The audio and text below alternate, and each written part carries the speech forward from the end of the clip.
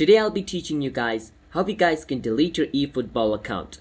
It's pretty simple. After you open eFootball, you want to click on Extras at the top right corner. And from Extras, you can see the option called Support at the end, the last one. Click on it. From over here, you can see the second option, Services and Info.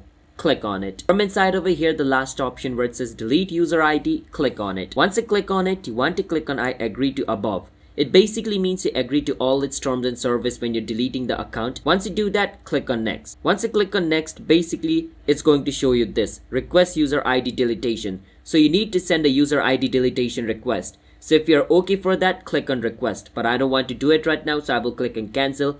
But if you want to delete, click on request.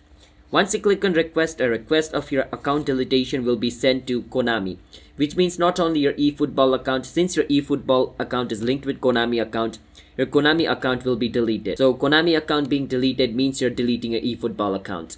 So once that is deleted, you're basically done.